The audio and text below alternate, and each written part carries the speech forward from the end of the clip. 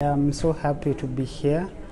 First of all, it is my first time to be in Russia, so I hope whoever is watching this video, it might also be your first time to be here. I've been a journalist for over 6 years, but there are so many things that I've learned in a few days that I've been here, and I hope there are so many things that I'm going to learn as a person. First of all, the way we look for work, the way we look for fake news, the way you can identify what is fake news and what is the real truth, the way how you balance your stories.